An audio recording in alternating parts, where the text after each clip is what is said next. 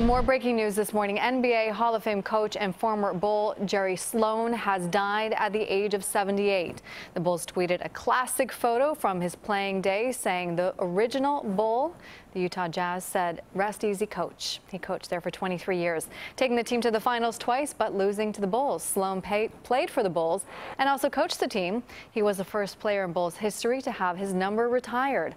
Sloan passed away from complications due to Parkinson's disease and Lewy body dementia.